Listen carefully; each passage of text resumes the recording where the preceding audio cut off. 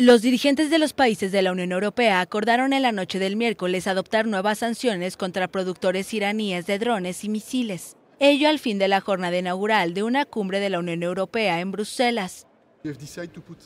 Hemos decidido imponer sanciones contra Irán. Es una señal clara que queremos enviar y también queremos hacer todo lo posible para proteger a los civiles. Cada vida civil importa. Los mandatarios señalaron que la Unión Europea tomará medidas restrictivas contra Irán, especialmente en relación con vehículos aéreos no tripulados y misiles. La Unión Europea ya adoptó las sanciones contra Irán por la transferencia de drones y su tecnología a Rusia para uso en Ucrania. La idea es apuntar a las empresas que se necesitan para los drones y para los misiles. Esta es la idea global, ya que tenemos más información. Esto lo implementará el Consejo.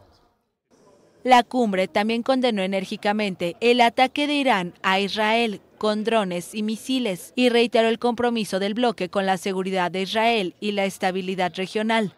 Los mandatarios de los países de la Unión Europea añadieron que estaban preparados para trabajar con sus asociados para evitar una escalada de tensiones en Medio Oriente, especialmente en Líbano.